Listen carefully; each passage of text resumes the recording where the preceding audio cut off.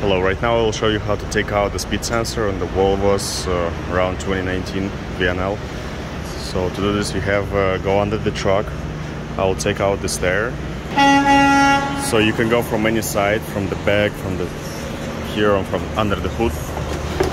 You have to find the transmission. So how it came, you can see right here is the drive shaft and the transmission. There is the speed sensor. You don't need any special tools for this kind of speed sensor. You just remove it and you can lay it like this.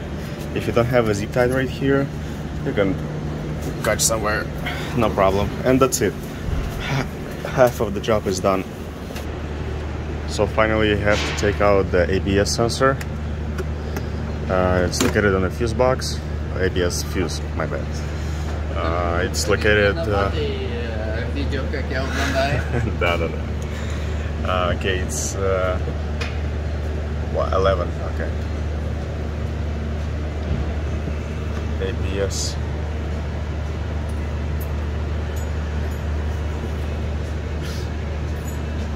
Okay, this is the 10. You have to remove it. And you can place it right here. This is the empty spots with the extra fuses. And you're good to go.